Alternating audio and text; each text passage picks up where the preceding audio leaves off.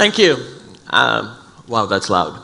Okay, so as has been said, my name is Honza. I'm here hoping that everybody has a good conference. And I'm here to talk about observability and what that is and why you should care and what are some of the best practices and tips to get you started, essentially.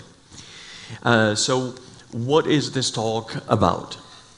This talk is about, I wrote some code. It's running locally, it's running just fine, and that's not what we're concerned with. What we're concerned with is how to make sure that it continues running fine when it's not running on my machine in front of my eyes. How do I make sure that that happens? Because on localhost, when we develop, we're used to all kinds of different tools. We have tests, we have profilers, debuggers, all of these things. I mean, if you want to see something cool, I'm sure you've seen the colo stand just outside this room, which sort of highlights what you can do locally, how you can make your developer experience very good. But once you move into production, it doesn't really work, those tools, anymore. They go away because they are not built for that. They require a lot of extra effort on the code point so that it's not really efficient or feasible to run them in production. So what do we do now? Well, obviously, for many people, the first impulse is like, we can just connect to the server, right? Please don't. So first of all, please don't, but second of all, sometimes that's clearly not an option because you might not have one server but multiple, or you might be running entirely serverless, meaning on a server that you don't have access to. So clearly that's not an option. But we still need our questions answered. And that's really what observability is all about, answering questions. We'll go through a few of the crucial questions now that really are kind of important for us all that run any code in production. But first, a few disclaimers. I'm going to be using the Elastic Stack as an example of how this works. There are many other tools. I'll go through them towards the end. I'm just using Elastic because I spent a significant chunk of my life at that company, and it was just the easiest for me to choose, and it's still free and open, so I don't have to pay anything. But moving on to the questions as promised. The first most important question is like, is it working? Is it even up? Can my customers, my users, get to the code, and is it still available? And this might sound like a simple question. It has a yes or no answer, but there are more nuances to it. Like, is the server up? Is the web server up? Is the application up? Is it doing what it's supposed to be doing? Those are all different kinds of questions that are kind of part of this wider is it working question, but require different tools, different approaches. Even just to test whether people can access that server that can have many different implementations, many different answers. I mean, is the server accessible locally from within the same data center? Can be completely different from is it accessible from users' homes, from where users are. So always when you think about this question, you need to ask yourself first, what does that mean for my application? Is it only an internal application, let's say an API for other services in the same data center? If so, that you're fine just checking it locally. But if this is a publicly available service for other people, you have to check from where your users are. Whatever that might mean, different data centers, different continents, other things. And you might also want to share that information with them. Anybody knows what this page is? GitHub status page. And this is, I have it here as a reminder that this is an information that's not just useful to you, but obviously useful to your users as well, where they want to know, like, is the problem on their side or on your side? I'm sure you've all been on the receiving end of this situation where you're trying to use a service, it doesn't work. And now, like, is it them? Is it me? Who knows? Well, hopefully the status page knows, and it will be able to sort of short circuit this this conversation, this internal monologue that you might have. So that's to me, this is the ultimate answer to the first question, if it is working. If you can put together enough information to display a page like that, that displays not only if the service is available, but each and every individual function on the high level, whether it still performs, whether I can still create a repository, whether I can push, whether I can create an issue. Those are different things where that question still makes sense. Is it working? So that's the first question answered, somewhat. The second question is, what is it actually doing? I mean, I know it's up, I know it's there, but what is it, how is it spending its time, and what is it doing? Locally, when I do this, I don't know about you, but I'm a huge fan of print statements, well, print functions now, which tell me exactly like where in the code things are. In production, we use prints as well, but we just call it logging. It's sort of the prints that are considered okay. But realistically, it's the same thing. It's just a piece of code saying, hey, I'm here, this is what I'm doing right now, and that's pretty much it. Except, if you just do that, then you get lost super quickly. You're faced with a wall of text, and you have mixed things from different transactions all together, etc. This is the simplest possible log. This is just log from an Nginx web server, so just HTTP requests. But what you need to realize that in logging in production, the experience is different than locally. Locally, you're the only user. When you see your print statements, they are usually represented from a single transaction, so you can see how one thing follows another. In this particular case, you would have things intermingled from different transactions, etc. So it's no longer useful for human consumption. You need something to make sense of those logs. And first, we need to sort of add some additional context to the logs. So first actual tip, struct log, is a Python library that allows you to have some structure in your logs. I assume it has something to do with the name. And this is something that allows you to say, this is a message that I want to display to the potential unfortunate human who is reading the log, but these are all the structured information, the context of it. And you can go a step further and have a function like this. This is my real code that I use, that I call from a middleware. Every time there is a user logged in, I just call this piece of code, and it makes sure that every single log statement that happens during that transaction will be annotated with the user ID, user email, and all of these things. That way, when an angry user starts yelling at me, I know why.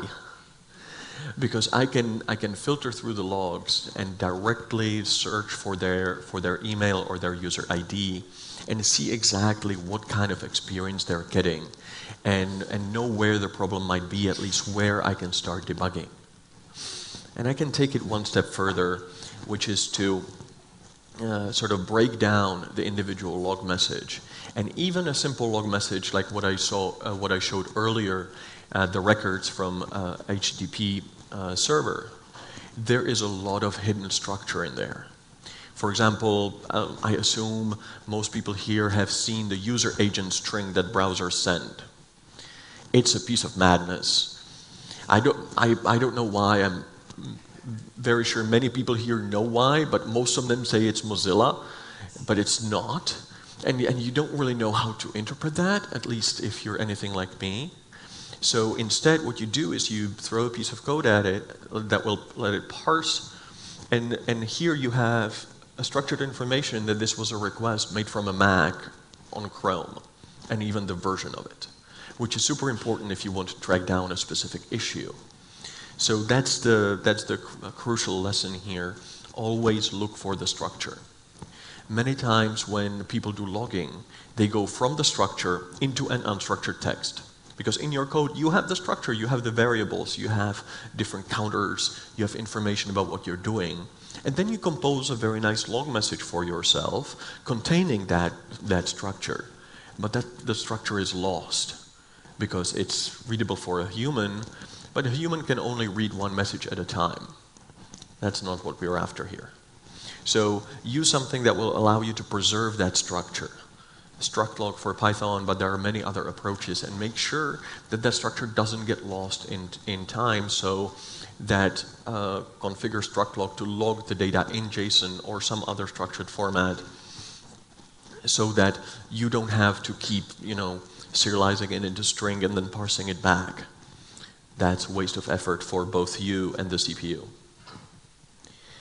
And finally, once you have that structure, you can do things like that. You can throw it in a tool that can work with that, visualize it, whether it's a Jupyter notebook or in this case Kibana, part of the Elastic Stack. And this is purely the visualizations of the data that we've seen before, the HTTP requests. But we see where they're coming from because they contain an IP address which we can look up in a GeoIP database. It contains the information about how many requests, whether they were successful or not. And this allows you to sort of translate the wall of text into images, because as humans, we're very good at processing images. We're very bad at processing walls of text. So that's the exercise here. Preserve the structure so that you can get your images instead of a wall of text and can get something useful out of it. Like in this case, you can immediately, everybody here can kind of notice a few suspicious things. There are a few spikes here and there. And you can see it immediately. I don't have to tell you even where to look. That's super nice. That's what we're after here, to make it easily digestible for people. So that was the question of what is it doing? And here we're kind of getting into the other question, which is, how is it doing? So sort of quantifying, how is it doing? How many requests is it doing? How fast are the requests? What is the 99th percentile? So, meaning, what is the experience that 99% of the people have? And for me, this is the least interesting part of observability, because if you need it, you have it. It usually is only interesting at scale, because otherwise you don't really care that much, and the other tools that we're talking about are more interesting because they give you more targeted information. For the metrics, you usually get pretty graphs like these, and you have many pre-built tools that can already collect and visualize these informations for you. For example, here this is just information collected from a base system, just from a running Linux server. So it just contains generic information about memory and network and CPU and things like that. It is definitely useful, but it doesn't tell you anything specific. It just tells you that there might be some issue or that there might be something suspicious, but it is, by its definition, generic. You can get more specific with it, and the more specific you get, the more value you get out of it. So if you go from monitoring the system to monitoring the web server, you get more targeted information. Suddenly, you just don't see that you have too much CPU load. You see that requests are getting slower. That's much better information, of course. If you go one step further and let's say monitor the database or the web framework that you're using. I wonder what web framework people here use. Then you might get even more targeted information. And that kind of this sequence leads to sort of leaving metrics behind a little bit and moving to sort of the ultimate in observability, which is APM, Application Performance Monitoring. That's actually unwrapping the black box that is your code and looking inside and seeing what is it doing. What is it doing well and what is it doing wrong? That's the most important part oftentimes. So unlike the other sort of mechanics that I've talked to about until now, this is something that requires you changing the code a little bit, essentially instrumenting the code, installing something in your code that will kind of sit there and observe what your code is doing. What is it talking to? What responses is it getting, etc. This is where a lot of people get very uncomfortable for some reasons when you start sort of thinking about it, how this works. And the answer of how this works, particularly in Python, it's just monkey patching all the way down. You install something in your code, you configure it, and suddenly it will monkey patch all the known APIs, all the known libraries that it knows about, like Django, like requests. So if you do an HTTP request with requests, it will automatically be captured. Or PsychoPG2 when you talk to Postgres. That's something that makes some people uncomfortable, but it is super useful, and it is definitely worth it, because what it gives you in kind of the first instance is something like this, a simple visualization of what your transaction looks like. A transaction might be anything from an HTTP request to this, for example, is a celery task. So a background worker that woke up, did a task, and managed to accomplish something. And we see a few things here. We see that it was a successful transaction, go us. But we also see something very suspicious. I don't think that you can read that. So just the first blue bar, it's longer than all the others. All of the blue bars in this case are me talking to a database.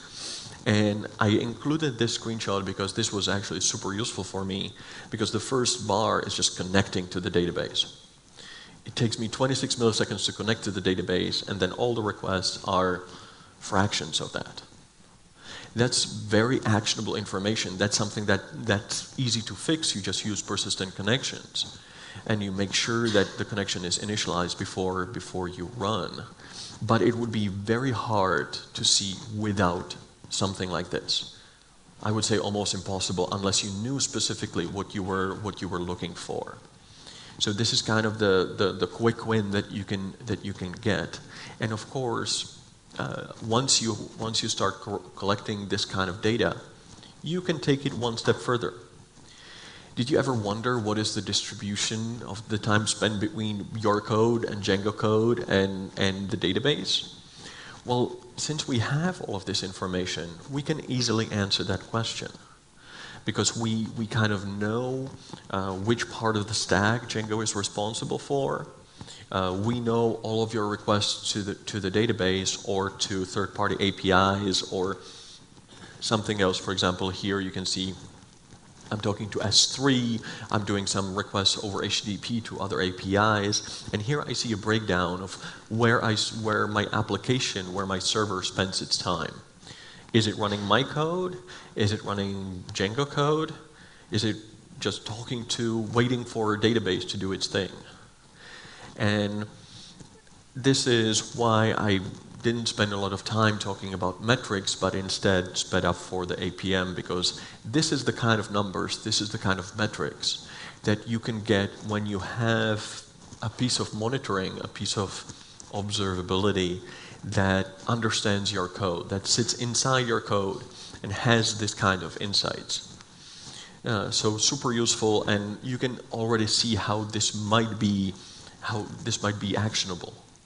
Because you know that if it spends 90% of its time in the database or talking to third-party APIs, there is no point in optimizing the Django code. There is no point in optimizing the Python outside of just looking at what are the requests that it's making and whether it's possible to optimize those. So it's immediately sort of visible. And you can take it one step further. Nowadays, to disappointment for some. Web applications are no longer just simple, request response, server static HTML, call it a day. We have application code running in the browser as well, and that's just when we're talking about web applications. If we're talking about other things, it gets even more complex. So what you want to do there is you want to monitor start to end, the entire journey of the transaction, where it starts in the browser, what the browser does, the resources it needs to load, the rendering it needs to do, and then what is the code in the browser doing. And if you then connect it, you have a graph like this, where you see the entire transaction in the browser. And you can see the API calls that it's making to your server. And you can see it all in one picture. This is called distributed tracing.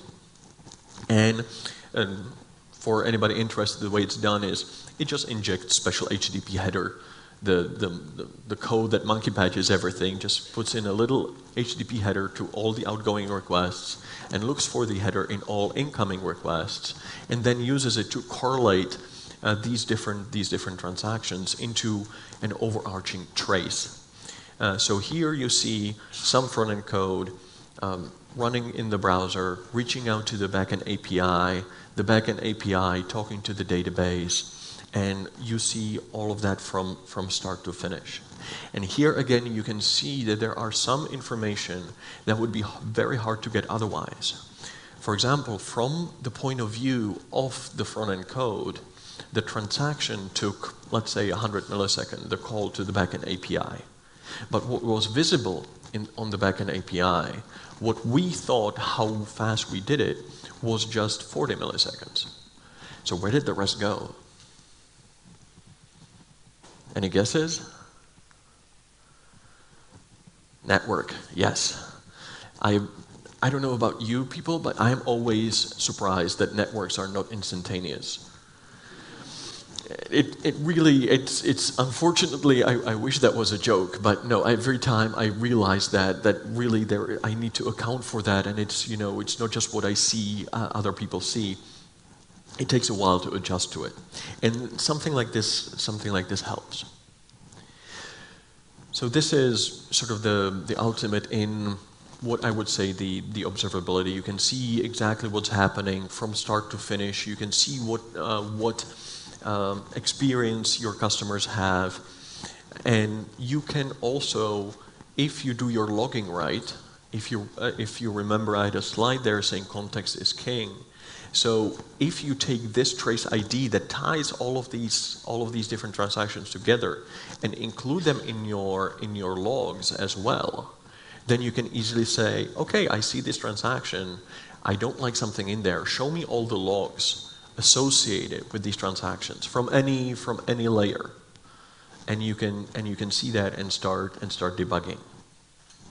Or if you're less lucky, you might have to start debugging earlier because something goes wrong. So what happens when the code fails and you're not there looking at it? Well, that's where sort of error tracking comes into play. That's the standard part of any application performance monitoring. There are some services that specialize in it.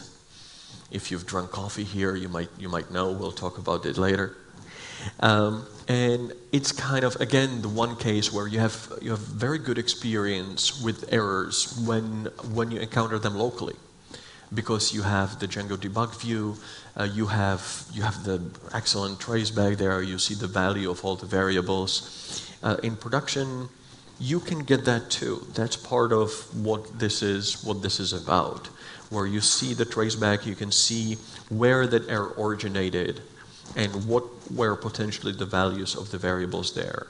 So the idea here is, again, to replicate the experience that you're used to from localhost, the developer experience that allows you to develop the code in the first place, and make sure that you can use that after you've moved to production as well, and you no longer have physical access to the environment, and you're no longer the only user, because there might be people who have different experiences, different setups, etc., and it's impossible for you to always try to replicate it blindly. You need something to catch that error for you and give you as much information as possible. So those are all the key components of a good observability system. Just to sum it up, the best kind of experience that you can get from this is if you have a single system that does all of these things for you. So the logs, the metrics, the APM, because it allows you to switch between them and see and do exactly what I described, which is I see an error. Give me all the log messages that were associated with that transaction, and show me the APM data, show me the spans, show me the calls that code made before it exploded. And that sort of multiplies the overall benefit that you get from these systems. Because if you have to open one page to look at the metrics, and another page to look at the logs, and a third page for the APM, again, as humans, it's very hard to connect this, and it's just manual labor that nobody wants to do. That's why we invented computers in the first place, to get rid of tasks like these, make use of it. And finally, don't stop with just the technical data. I talked about context a few times, how you should, for example, track which user it was. But it can go a step further, which is tie it to your business data. You can actually use the same system to answer some business questions. That's the first thing. Like if you let's say run a magazine website or a newspaper, you can easily annotate all of the transaction with like what article were the people reading, who is the author of that article. And you can immediately, from the same visualizations that you can use to display which is the most popular browser, you can immediately answer the question, who's your most popular author? What are the topics that people are interested in right now? It doesn't have to all be technical, because on the technical side, it's all just data. It's just different annotations, different dimensions of your data that you might want to slice and dice as you wish. Okay, now quickly, let's just run through the specifics. So as I mentioned, I'm doing this using Elastic Stack because it was just the default for me. Except for the uptime, I just use Status Cake. I don't know anything about them. It just worked. It was part of a blog post that I read to set it up. I ran it, it worked. I never looked at it twice. I don't care about those things because it just works. It's a very simple question, yes or no. They send me an email if it doesn't work. Awesome, moving on. For logging, I just use FileBeat, a small open source agent written in Go that sits on my server, reads the JSON log file that's produced by struct.log, and ships it over to Elasticsearch. And I also have some pre-built modules that came with it, notably the Nginx and system modules. And I use Elastic APM as well. They have support for Python, they have support for Django, they have support for React. So all of the things that I needed came out of the box. And this is what it costs me to run this system for a small deployment, for a single server where everything is set up. Word of warning, the 2 hours is actually correct, but I've been doing this exact thing with Elastic Stack for 6 years straight for a living. So there might be different, this is the theoretical sort of optimal time for implementation. It is possible. But obviously your mileage may vary. If you have any questions, like any specific questions with your deployment or need any help, I'll be around. Just grab me. I'll be happy to help and try to get you closer to the 2 hours. But I'm just saying it is possible. And what are the other solutions out there? you're not specifically tied to the Elastic stack. So first of all, there are two open source cloud native initiatives: Open Tracing, which was later folded into Open Telemetry, which is a set of essentially standards and tools to implement all of these. And then there are different tools out there. So Sentry is one of the best known ones for Python. They do the APM, they do the error tracking really well. They pay for coffee. What's not to like? And then there are most of these. So Sentry you can host yourself. Elastic you can host yourself. All the relevant parts are open source. For a lot of these others, it's just services that you just pay for instead of setting it up and running it yourself. And obviously, this is a very popular space. So just be on the lookout. There are a lot of cool companies solving this issue because it is an important issue. So thank you. I hope we have time for a few questions.